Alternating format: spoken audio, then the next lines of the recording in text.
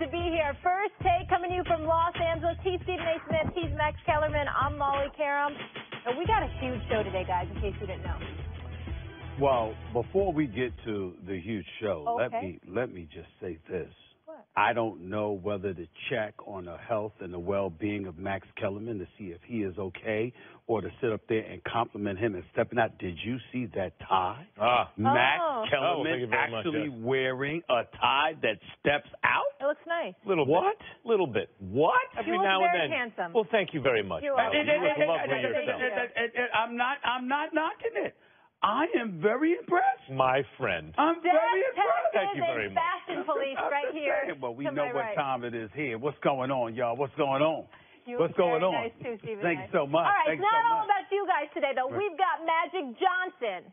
We have Cedric the Entertainer. We have Doc Rivers. It is a full show, so much to get into. And, guys, we have a doubleheader today as well. Yes. We're on again tonight at 7 to 8 Eastern on ESPN, a primetime special. It'll be fireworks. Make sure you don't miss that. Should I keep the tie for tonight? Yeah. You can. Are you changing for the next show? No, look at how I look. What I need to change for? Okay. Please, I ain't changed. I guess we're not changing. Rolling out like this. Glad I got the memo. Okay, let's talk about last night here on ESPN. We'll get to the Lakers in just a minute. It was not the start the new look Rockets hope for a lopsided loss to the Pelicans, 131-112. Anthony Davis dominated, 32 points, 16 rebounds, 8 assists. Meanwhile, Carmelo did come off the bench for the very first time in his career. He scored 9 points, and he calls the reserve role challenging mentally.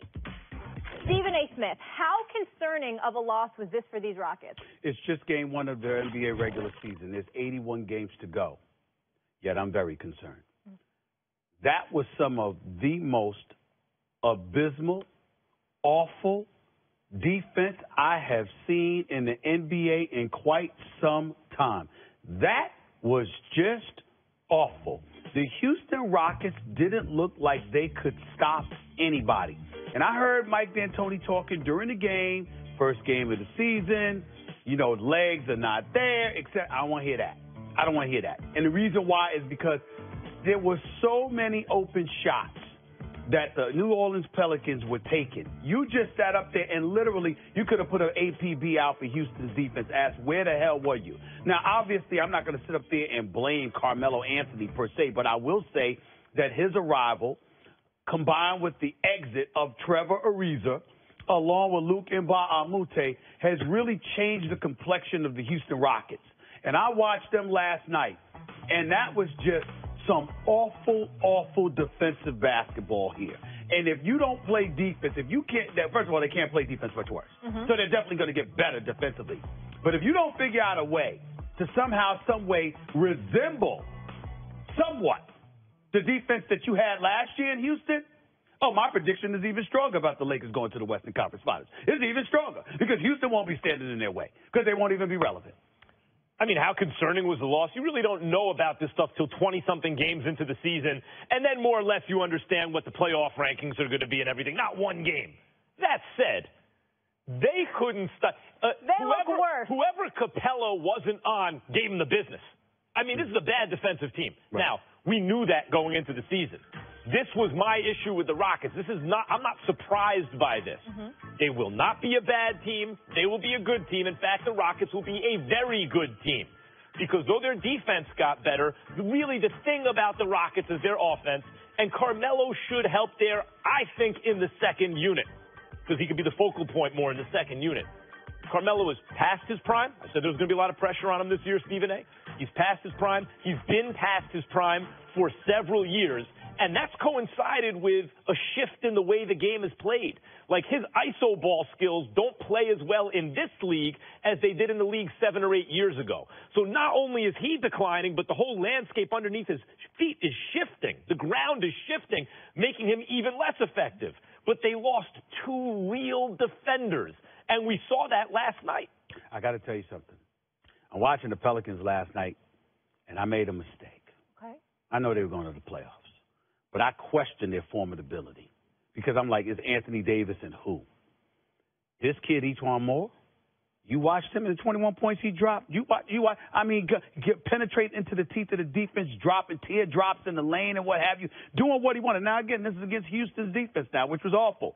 But I'm thinking the absence of Rondo hurt them and hurt them to a degree because Anthony Davis is there, and who's going to be that facilitator? But the combination of Moore along with Peyton. Look, Drew Holiday only had 10 points last night. Julius Randle. Julius Randle. Randle. I bring up Julius Randle and his 25 points for this reason. Magic Johnson, I need an explanation. I need an explanation as to why that man's going from the Los Angeles Lakers. I understand. I understand why. I'd prefer to hear it from Magic. Well, how many forwards Johnson. you want on the team? You ain't getting rid of LeBron. I know. You ain't getting rid of Ingram. And Kuzma had a great rookie year. I know, but Randle, man, when you got a workhorse like that coming off the bench, that's invaluable. I'm talking about off the bench. That's invaluable. And so I'm just saying, listen, it's 12 spots on the roster because you got rid of somebody else. I'm just going to ask them. But I'm just telling you right now, New Orleans, ooh. I mean, the size that they have in their backcourt with Anthony Davis being that monster, Drew Holiday being a defender who could drop 25 or 30 on you on any given night, and Alvin Gentry can coach. He can coach. So let's not forget that either. Julius Randle was big. I understand. I think Julius Randle's actually a dangerous player for a team because when he's going well, you can get fooled into believing he's better than he is. But that doesn't mean he can't play and give you valuable minutes. Right. And those Wildcats there, man, I'll tell you what, in New Orleans, he's a good addition, actually, as it turns out. It looked early on. By the way, we didn't even bring up Mirotic. Drop 30, hit 6 or 8 3 Listen, this is a guy that showed up in the postseason. When Boogie got hurt and they made that deal, in fact, even though Boogie and AD were figuring it out, the amount of money had Boogie never gotten hurt that you'd have to invest to keep that together versus Mirotic, who's just kind of a perfect fit with AD. Yeah. Anthony Davis, as I said to start the year, is going to be the MVP, is off to the exact kind of start that I expected. 30-plus points, mid-double-digit rebounds. His team beat a good team. Before we move on, really quick, I just got to ask you, because Houston almost beat the Warriors if CP3 didn't get hurt. I know it's just one game. How much worse do they look? They look considerably worse defensively. They look like they can't stop anybody. And listen, when if your formula is to simply outscore everybody, that's not going to work. This is not Steve Nash with Joe Johnson and Amari Stoudemire and Sean Marion and those boys from D'Antoni's Phoenix days more than a decade ago. This is not that kind of team. This is Harden and CP3, and we know how big time they are, with a Melo that's got something to prove because everybody's talking about how he's diminished, and he's 33 years of age. So we've got that issue going on. And then you got P.J. Tucker, there's a question mark. Clint Capella is going to give you what he gives you. But you're looking at Houston now, questionable depth. And now, no defense with a coach that was known for not caring about defense until last season. Bottom line That's a problem. They got blown out at home. Yeah. And couldn't defend. All right, there it is. Guys, tonight is the beginning of a new era. LeBron James and the Lakers wearing that purple and gold. His